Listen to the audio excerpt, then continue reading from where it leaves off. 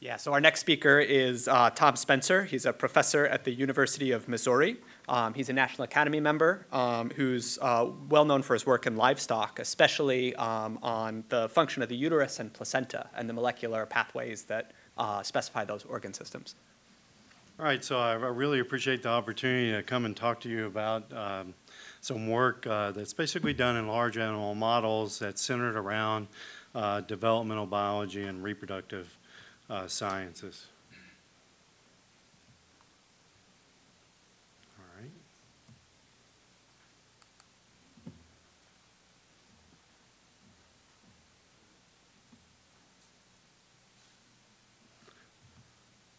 Well, maybe it's going to be a very short talk, which some of you may appreciate. So I just wanted to start out and well, hold on. I don't know why it's not showing the same.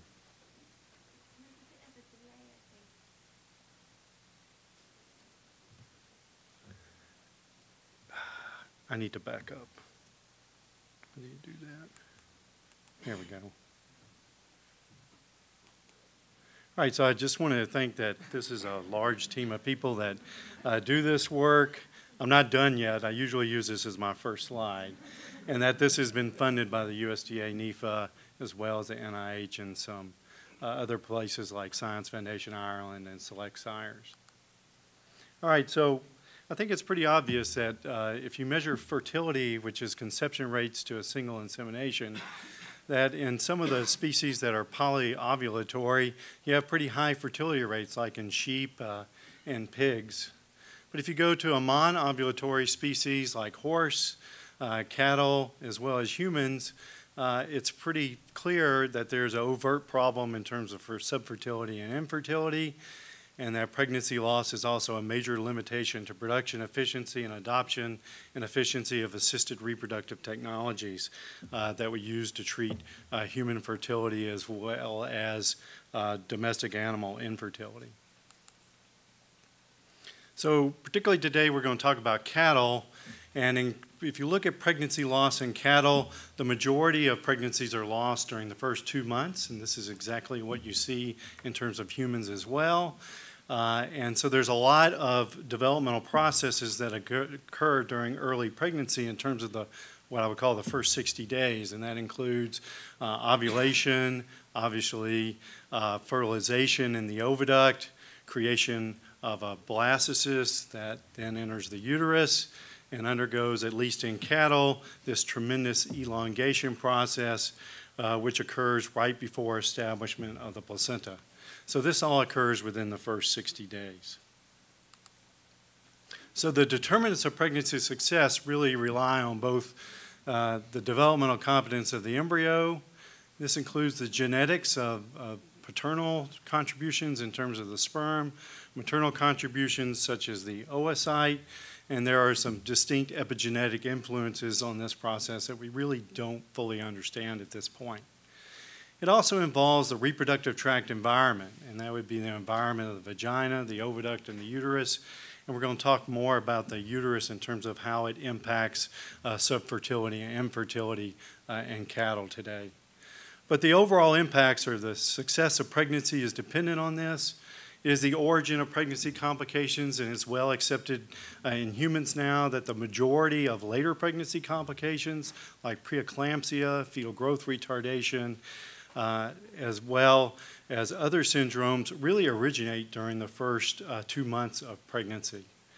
And this, of course, can negatively program or positively program offspring health.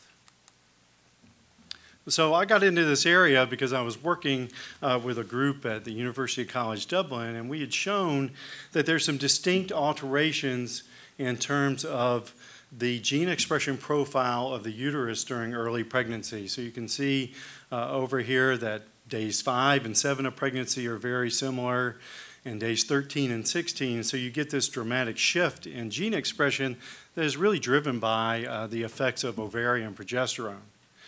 And then we also showed that around day 16, the conceptus begins to influence endometrial gene expression. But the problem is that of the 18,000 genes that are expressed in the endometrium, which are the most important, right? Which are the driver genes that are important for pregnancy establishment?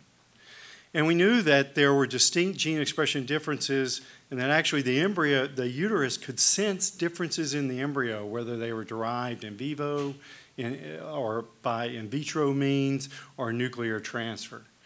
And so we just basically asked the question, what are the most important genes in terms of this? And we used basically natural variation in pregnancy rates to answer this question. So we essentially took a large group of animals and turned them into a human fertility clinic. And so we synchronized them. We gave them one in vitro produced embryo on day 7 of high quality. And then we asked, are they pregnant on day 28 by ultrasound? Are they pregnant on day 44? And then essentially we terminated their pregnancies and did this over and over and over. And so what we were able to diverge out of this population are a population of animals that always got pregnant, a population of animals that never got pregnant, and then a population of animals that would get pregnant, but only 25 to 33% of the time. And it turns out that if you look at most OBGYN clinics or in the human population, this is exactly what you see in terms of the human population. About 5 to 10% of females are completely infertile due to female factor infertility rather than male, and this also holds true in terms of most production agriculture systems. So we asked the question, what is wrong with these animals? Can we understand the genetic basis for their fertility problems using this natural variation in pregnancy rates?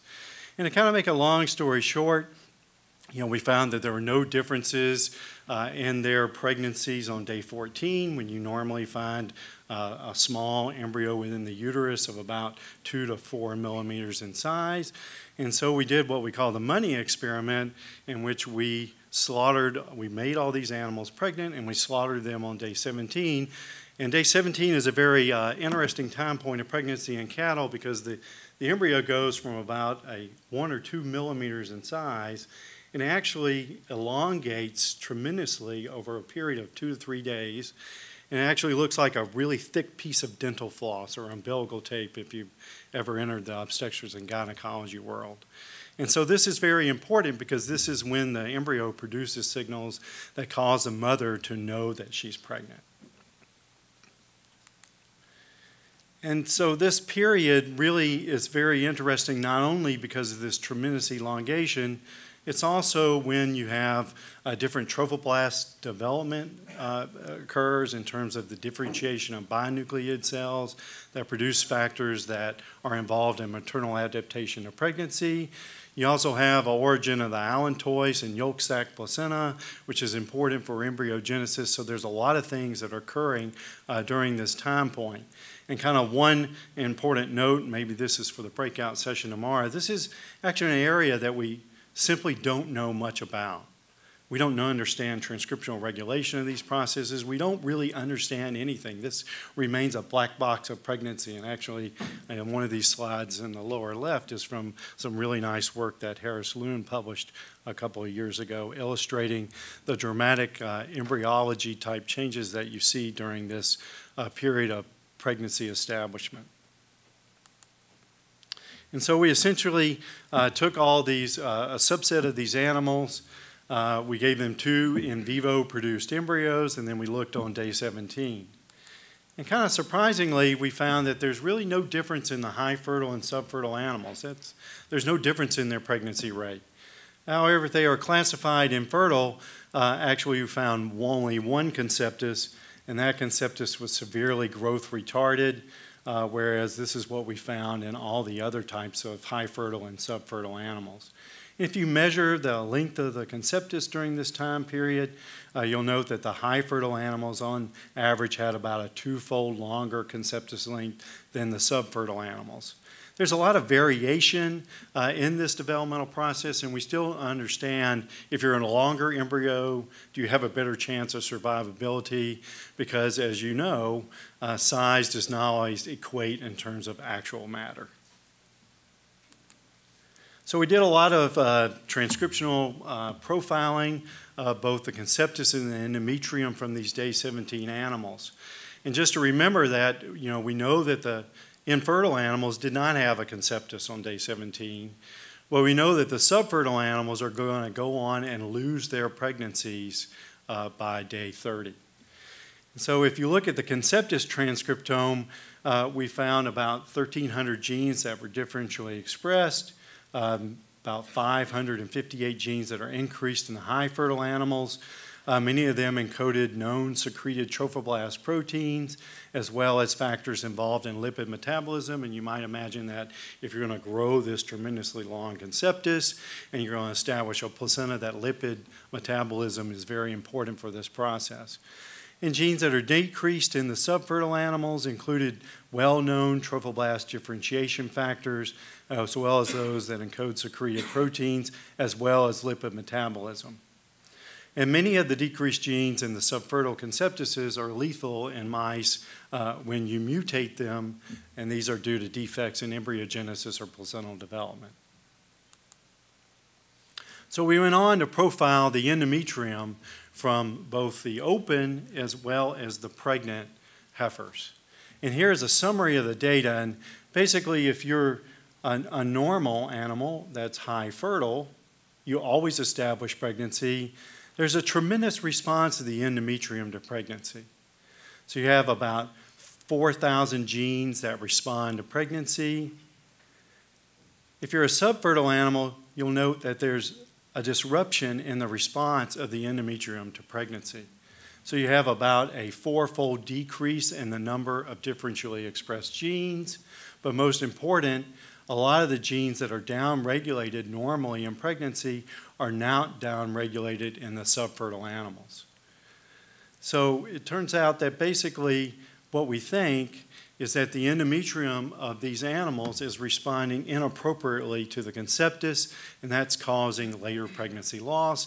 And this is exactly what you see in terms of a lot of pregnancies that, if you look at the differences between an in vivo derived pregnancy or one that's carrying a nuclear transfer derived clone.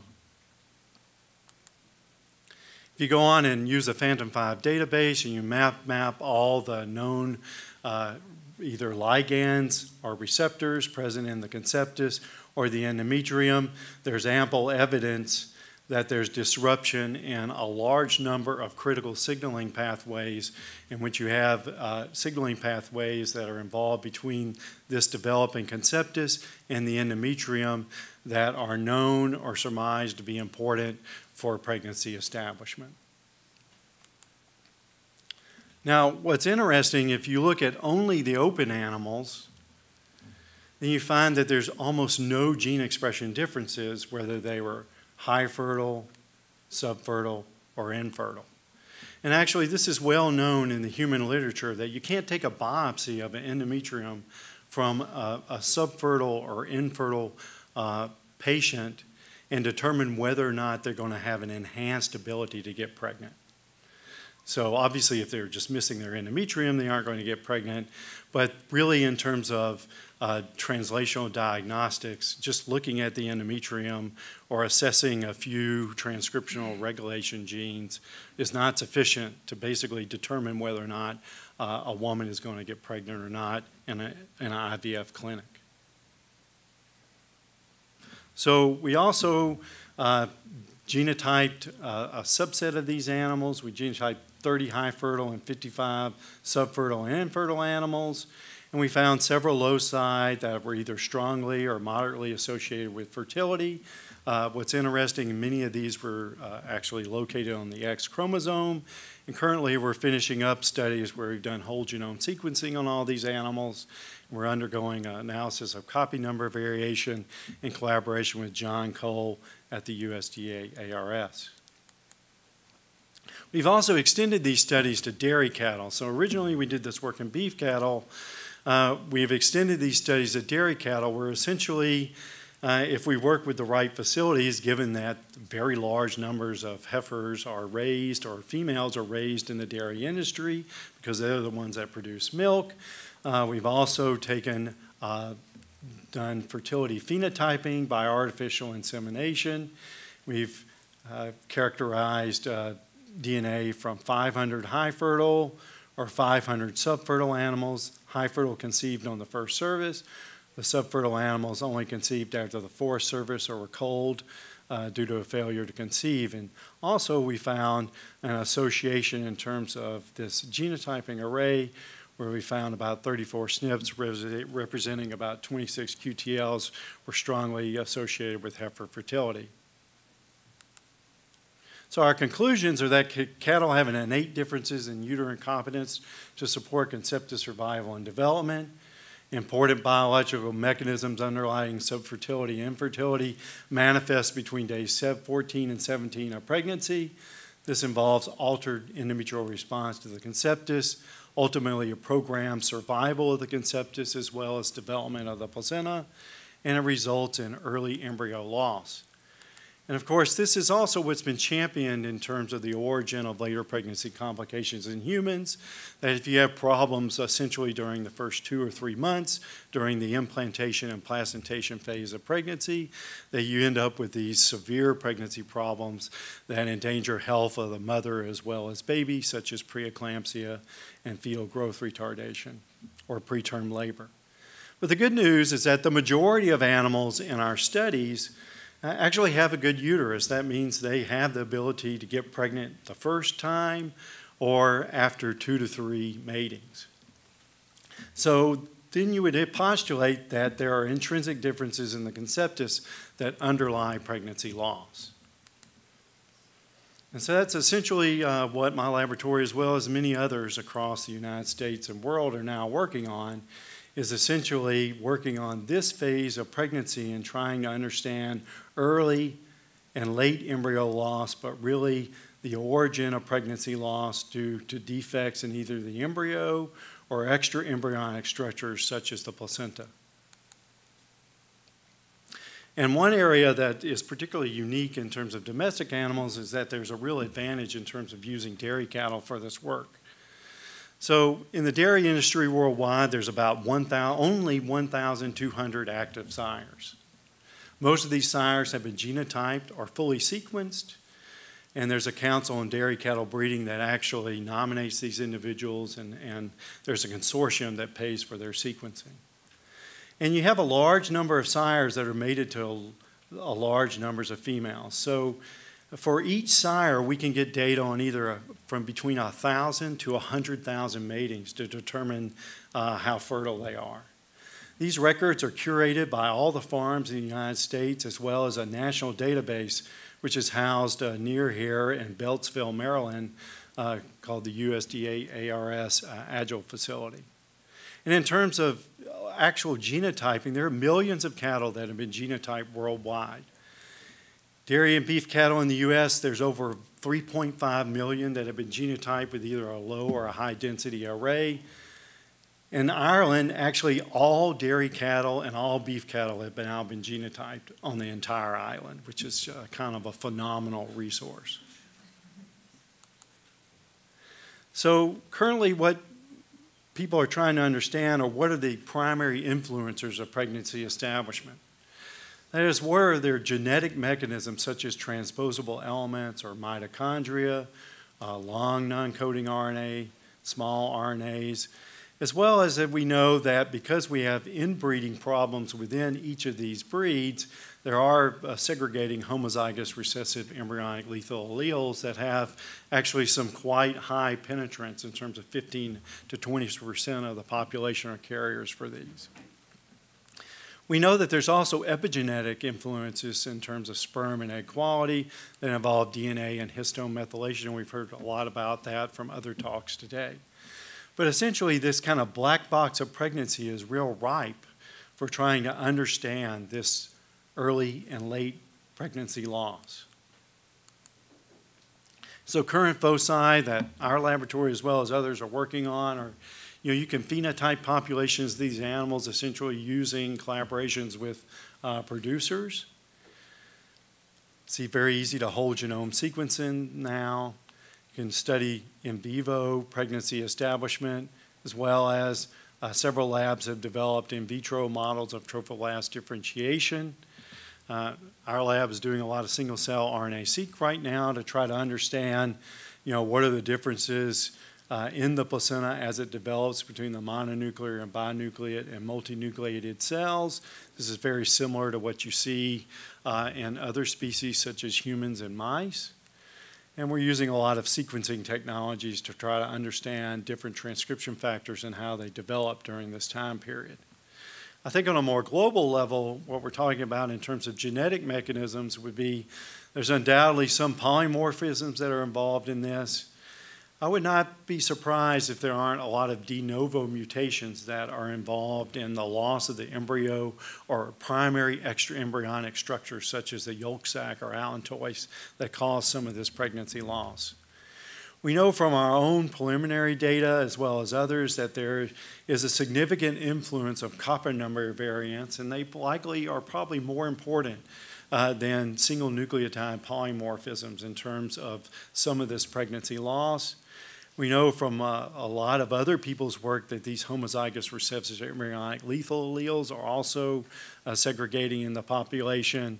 And again, I think this area is real ripe in terms of transposable elements and how they influence ultimately embryogenesis using this approach. But I think this area is real fascinating because, you can really get at the heart of the primary embryonic and placental development that occurs in all species and use a comparative approach to really understand an important loss in terms of dairy and beef cattle as well as other domestic animals and really fill in kind of a black box of pregnancy that we don't understand in terms of domestic animals and is completely inaccessible in terms of the human. Particularly during my state, there's no way that you're going to be getting any early human embryos, and so this is what's required in terms of comparative biology. So what I end with is that animal models for reproduction and developmental biology research are very important. So in sheep has been a predominant model for maternal fetal medicine as well as neonatology and pediatrics. Pigs are a great translational biomedical research model, particularly for nutritional programming and neonatology. Horses are absolutely fascinating in which they have an invasive placenta that survives immunological rejection by the mother and still functions to create a foal at the term of pregnancy. And really, cattle were the origin of many of the assisted reproductive technology procedures like in vitro fertilization, maturation, ICSI, as well as embryo transfer. And of course, animals have an essential role in human health via nutrition with meat and milk. So with that, I look forward to the session later in terms of any questions that you might have. So thank you very much.